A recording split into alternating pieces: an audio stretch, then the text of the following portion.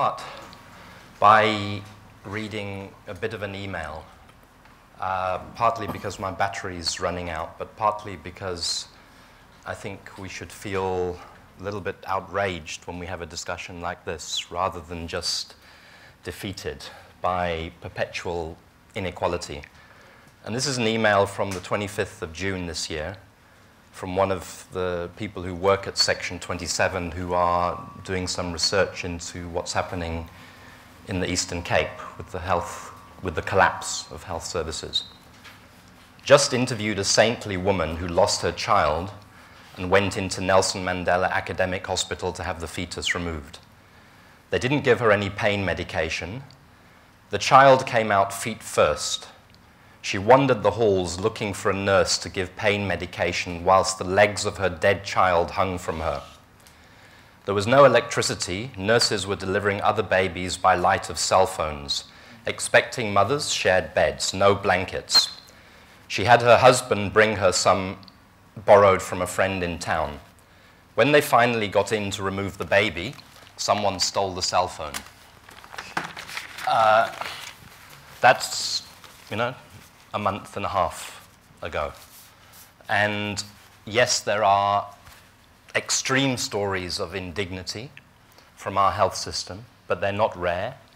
And underneath an extreme story like that is a much more common story of daily indignity, daily service failure, daily suffering at the hands of a health system that is meant to heal and to repair people.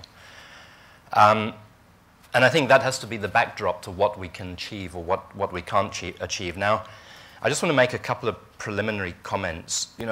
Axel and Fazila said that part of the origins of this discussion comes from thinking about why it's necessary to persuade the middle class in South Africa that NHI is in their interests, the people who currently know that they're being ripped off, but think that at least they're getting reasonable medical care, even though they're paying excessively for it. And I think that's an important question, but I think in some ways it's the wrong question, with respect. Because I think that the political determinant of whether NHI ever comes into being is persuading poor people that they have a right to healthcare in this country, and that the most efficient way to deliver on that right is through a national health system, whatever we call it. Because I would argue, and I'll come to what Louis said just now, that the truth of the matter is that there will be no NHI, there will be no national health system in South Africa if there is not a movement for a national health system. And at the moment, there is not a movement for a national health system. There is not a health movement. There are bits and pieces. There's TAC and the People's Health Movement and bits of the trade unions and so on. But there is not a unified movement for justice in health. And Robbie, I'm not misrepresenting what you say because it goes to what Louis said, is that the issue is, yes, there's a contest of ideas going on. But also, as Louis said, there is a contest of interests, of vested interests going on around national health insurance. And that is the reason for the delay. I mean, I'm an absentee member of the Ministerial Advisory on National Health Insurance because it was just a waste of time for a long time. It's one of those committees that didn't do anything and didn't go anywhere. Pardon that this is being recorded, but to tell you the truth. But I do know that there has been a contest in government over NHI, in particular between the Treasury and the Ministry of Health, about how NHI should be funded and whether there should be co-payments as a part of access to healthcare services. And also, there is a contest of vested interests, and I'll say a little bit more about the private healthcare sector in a minute, because as we've seen already, private healthcare is very good business in this country. And nobody's proposing to do away with the private healthcare sector. And personally, I don't think that it's feasible or that we should even talk about it. Nobody's actually proposing to do away with the medical aid schemes necessarily. But an efficiently, properly instituted system of national health insurance would make those things redundant and would give cause for them to wither away. And that is what they understand. So again, you know, people leak me lots of documents. So I've seen what Netcare is saying. I've seen what Mediclinic is saying. All of them are lawyered up. All of them they've made their submissions on the green paper. The submissions on the green paper have veiled loyally in between the lines hints of litigation. If the NHI system is not the type of NHI system that they will be satisfied with. And that partially explains, I believe, the delay that we have between the green paper and the white paper. But one of the things I do want to say in this presentation, though, is that I think it's very important that we give credit to the Ministry of Health for some of the public health sector reforms that are being implemented and for the approach that is being taken to national health insurance. And but let me now just get to what I wanted to say. As Fazila said, my feeling is that the starting point for discussion about NHI and whether it can be achieved is this fact that in South Africa, health is not a commodity. Our supreme law says that everyone has a right of access to healthcare services. That says that the government has a duty to decommodify health and not allow people who think that health is something that can be made, lots of money made from, to determine the framework for health.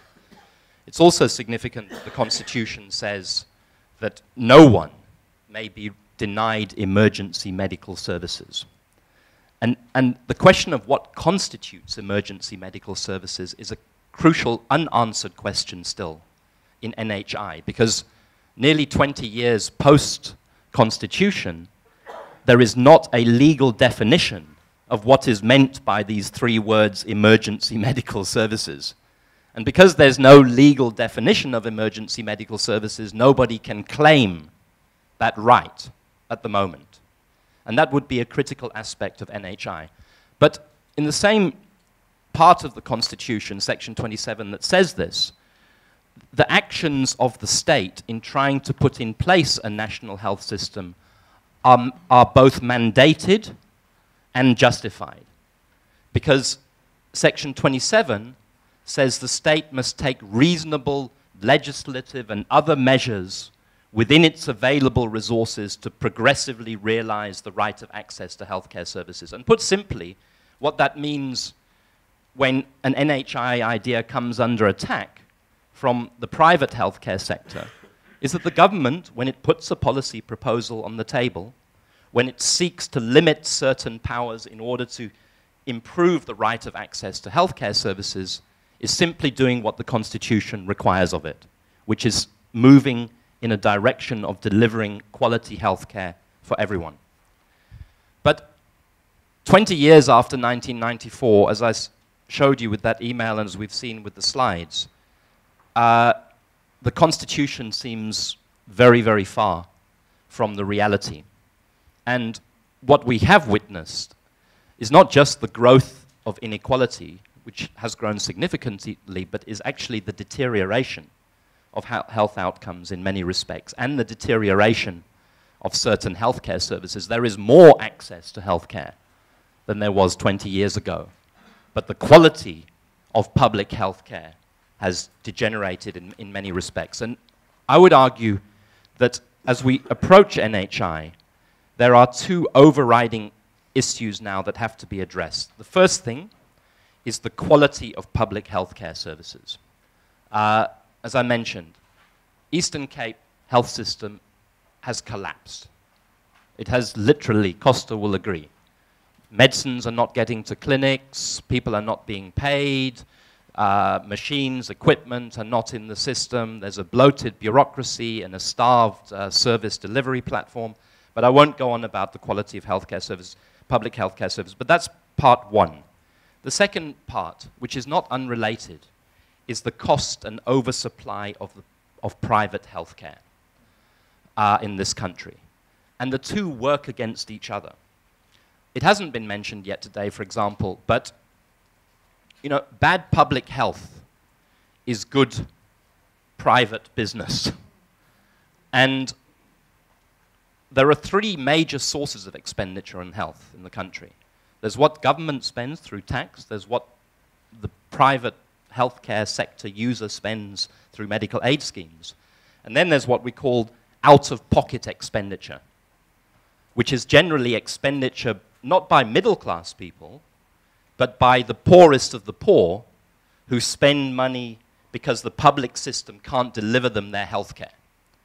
And on an annualized basis, the last figures that I saw said that over 20 billion rand per annum is spent out of pocket on healthcare. 20 billion rand per annum is spent out of pocket on expensive private healthcare services.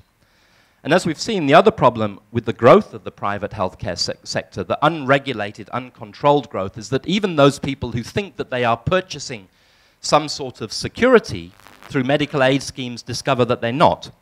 And as I was preparing for this presentation yesterday, I discovered something that I'd never heard of before. I'm sure probably many of you have heard about it, but is the era of what are called gap plans. I don't know if people know about gap plans, but gap plan is the insurance that you take out above your medical insurance for costs that you may incur when your medical insurance has run out. Those are called gap plans. And in the last 5 years, there has been a 5-fold increase in the number of gap plans that people can buy. And there are today 250,000 different gap plan policies that are in existence to help you top up on your top-up.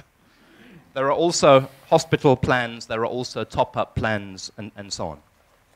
And as I said, the result of this is it's caused by a deteriorating public healthcare system, but it feeds inequality and it feeds the private healthcare system.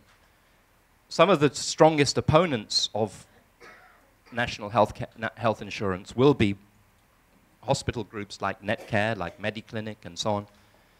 Netcare's return on capital employed in its hospitals has risen to 25% by 2011, from about 7% 10 years ago.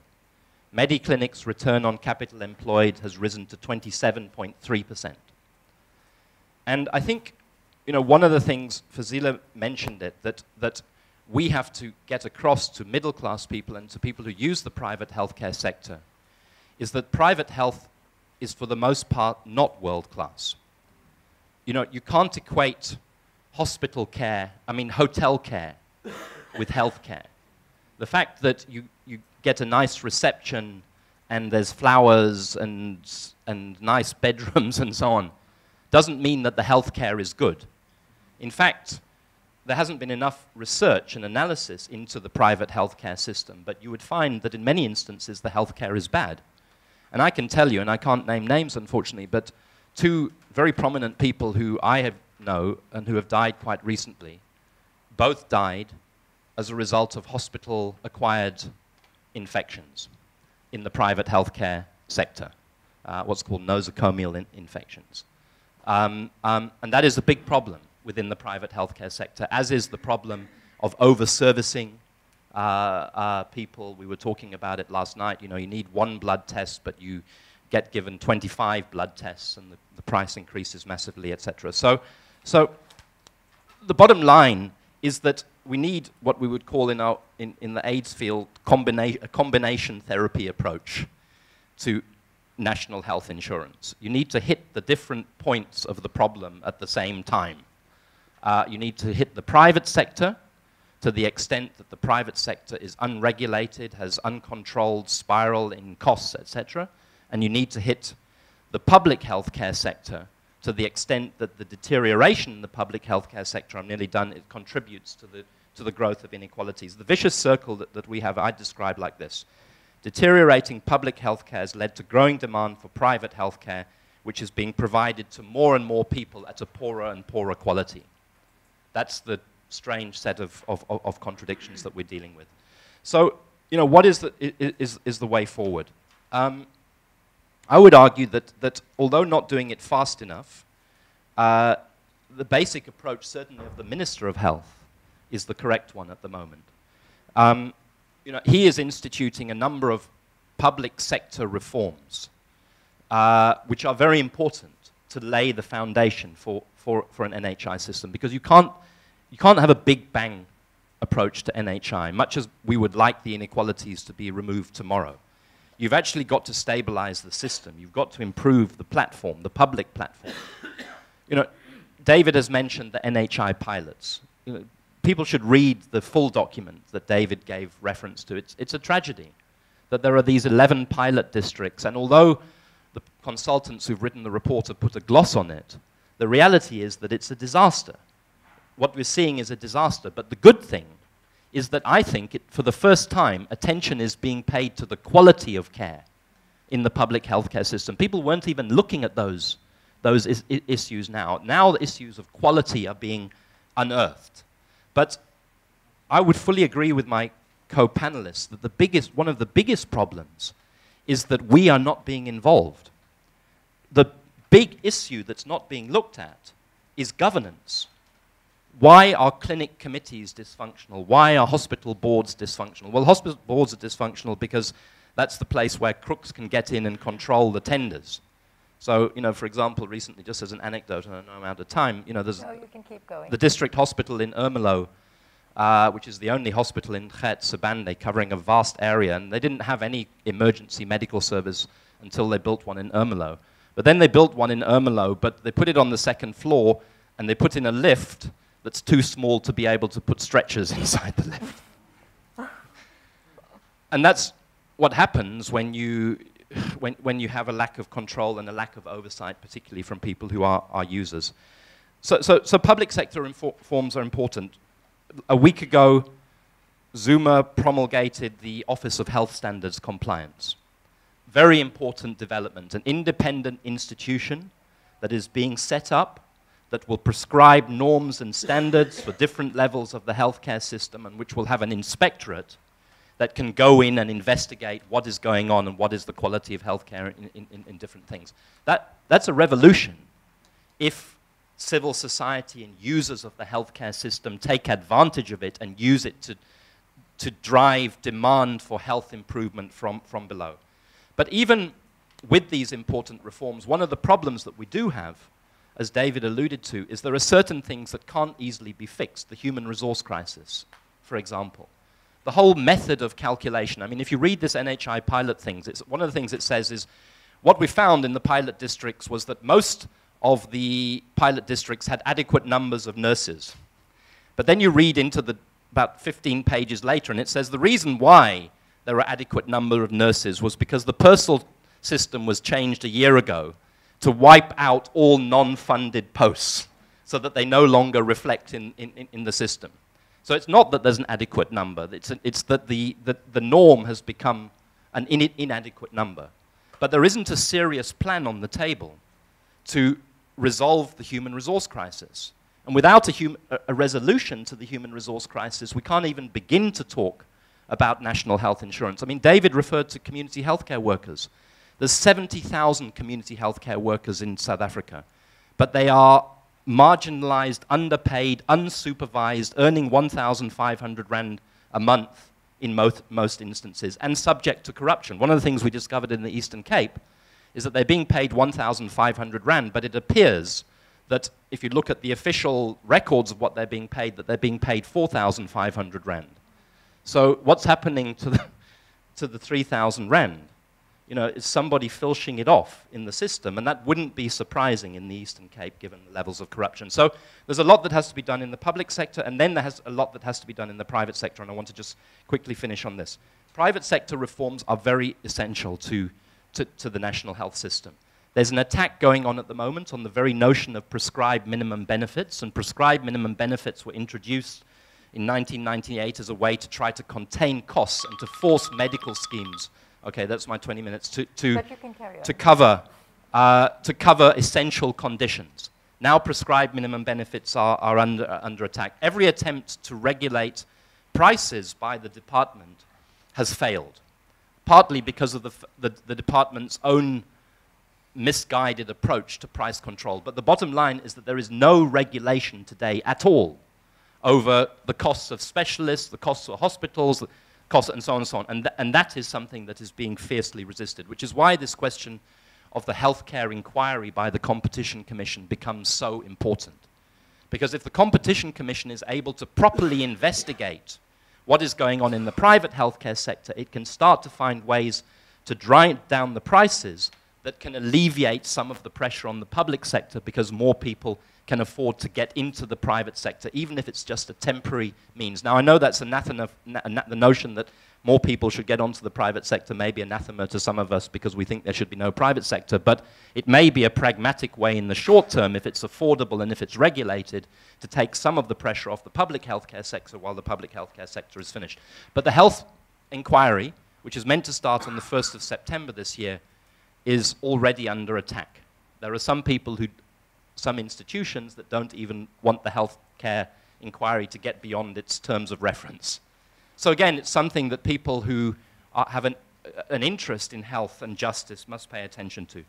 So I think I want to conclude by saying, answering the question we were asked to ask, can NHI be achieved?